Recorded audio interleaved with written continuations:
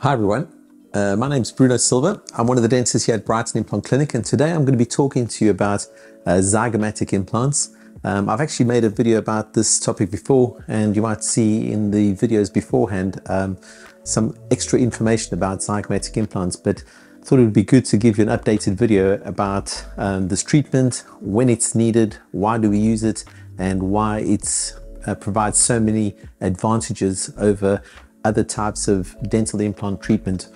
This is specifically suitable, or rather indicated, for patients that have extremely limited amounts of bone in the upper jaw. So as I said, my name is Bruno Silva. I work at the Brighton Implant Clinic, and I've been here since the practice opened in 2009, and I've been placing zygomatic implants since 2013. Now, zygomatic implants, they're a different type of implant. We've got a little model over here. It's a much longer implant. I'm going to put this model away so that hopefully this doesn't give you any concerns or kind of scare you about the treatment. But hear me out. Let me explain what a zygomatic implant is and how it works. So it's a different type of implant. It's placed into a different part of the jawbone. It's actually placed outside the jawbone, or what's technically known as the upper jaw, which is the maxilla. And the reason that this implant is indicated, it's when we have patients that have actually been missing teeth for a very, very long time. So patients that have maybe had an upper denture for a number of years. And what happens is, over time, the bone basically becomes thinner, it becomes less dense, it basically atrophies over time. This doesn't happen with all patients, because some patients just by genetics have and their anatomy has generally more bone than the average. So some patients will never need zygomatic implants, whereas some patients, they might actually need zygomatic implants even if they've only been missing teeth for a short period of time, or even a low number of years. So in order to provide patients with a full row of teeth, fixed teeth, and we're now referring to like what's known as a full arch solution, we need basically implants that are going to be positioned here at the front, kind of for these anterior teeth positions. And then for our grinding molar teeth positions, we need to have some teeth further back in the mouth as well. Ideally, we're looking for a minimum of 4 implants that will basically be placed at the cornerstones, or kind of at the kind of areas where they're going to be able to load and support these fixed teeth most comfortably and most appropriately. Normally, we have most of the bone found in these anterior regions of the mouth, and these anterior regions are generally easier to restore. But what happens when we, at the areas at the back of the mouth, when we need to have molar teeth, and where we need to have teeth that are basically going to do the grinding and chewing, if we don't have bone in those areas, we can then look at really one of 2 options if it comes to implants. So the first option is if you've got, or maybe let's just put 3 options. So the first option would be that if you have very minimal amounts of bone, but still enough for what are known as short implants, it is still possible to actually place some conventional implants at the front where we generally have more bone. But here in these areas at the back, we can place shorter implants. And these shorter implants can be from 5 or 6 millimeters in length, and they can basically be embedded into the jawbone that we have. Second option is that if we don't have even those small amounts of bone available, that we can then look at grafting procedures. And this is the terms like grafting, sinus lift. These are procedures whereby we're actually trying to regenerate some bone from grafted bone that can come from other areas of your mouth, which is not very common when we're trying to increase the amount of bone in the sinus. Most commonly, we're using synthetic bone, or bone that's derived from an animal origin. And what that process involves is a separate surgery quite often, and we're introducing bone into the sinus area, and then we have to wait a few months for that bone to regenerate and to basically integrate with the body's own jawbone.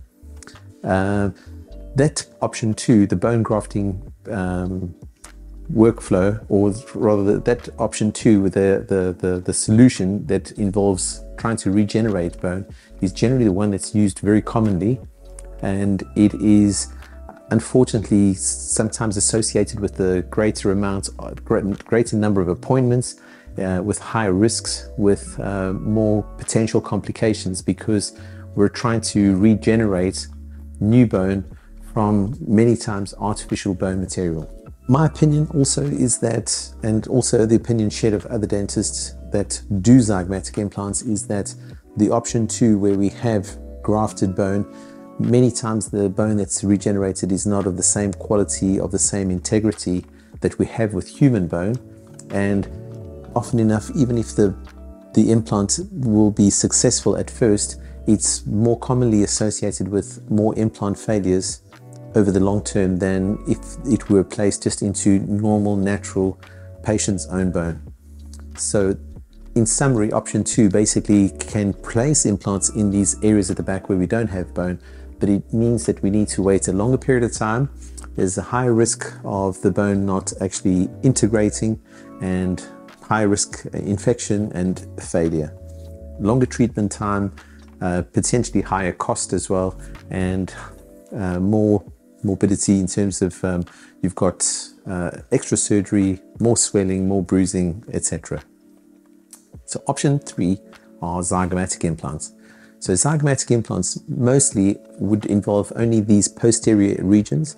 So normally in most cases that we do zygomatic implants, we have enough bone in these areas at the front, so we can use conventional implants in this area at the front. But then on the back areas where we can't place implants because of the bone is just too short for short implants, and option 2, that we don't want to graft the sinus with artificial bone materials, we could consider zygomatic implants. Zygomatic implants are totally incredible solutions. When planned correctly and placed properly, they really work very, very well. And they actually engage the cheekbone, so it's a little bit of a distance from where the implant is actually needed. And the treatment basically, which makes me really like this solution, is that it involves no artificial bone, no grafting, no waiting for these graft areas to basically regenerate and integrate with the bone. We're now placing an implant into your own bone, and these areas over here, they are generally associated with very good bone quality, similar to what we have in the lower jaw. The bone, the actual procedure itself is slightly more invasive than a conventional all-on-4, and if, like I said earlier, planned correctly and carried out by an experienced surgeon, it really provides a fantastic solution for patients that have been quite often told that they can't have implants and the treatment is going to be very complex.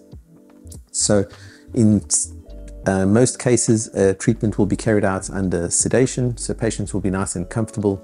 The zygomatic implant procedure with a conventional implant procedure at the front will take between 2.5 and 3.5 hours. And the best part is that these implants, because they're being placed into the patient's own bone, and the success rates of zygomatic implants are in the high 90% zones, it means that they are great, predictable and solid solutions for patients that are missing teeth, that have very limited bone. Once the surgery is completed, we usually take some impressions. The implants are tested for their stability, and in most cases we are fitting fixed teeth. They're just provisional teeth. We're fitting fixed teeth usually on the day of surgery, or most commonly the day after. The patients will then come back in to see us, and we will fit some temporary teeth that are basically going to be supported onto the implants. So quite fantastic in that we're getting patients with something that's fixed. They're able to eat, they're able to basically stick to a soft food diet, but they're able to be able to eat and feel the fact that they've got fixed teeth. So I'm very happy that we provide this solution.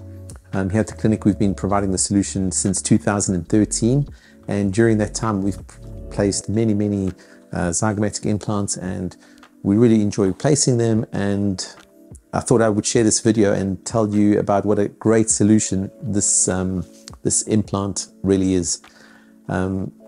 Interesting fact is my mom actually has zygomatic implants, and that was probably one of the reasons that I actually decided to go into dentistry and implants. Was my mom was a big inspiration for me.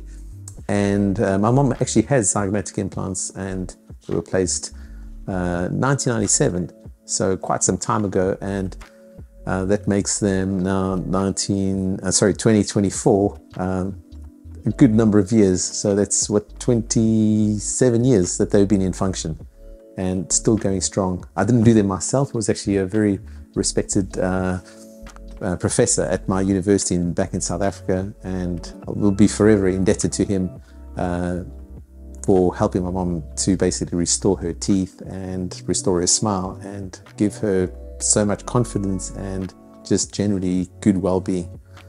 So that's zygomatic implants. If you have any questions and you want to find out more about this procedure, if you want to come and speak to us about how we might be able to help you to be able to eat again and enjoy the foods that you like and to be able to smile with confidence, then please do get in touch with us.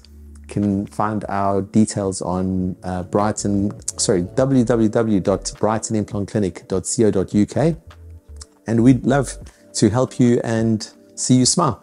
All right, thank you so much, and I hope to see you again soon, and have a great day, and love you all. Cheers. Bye-bye.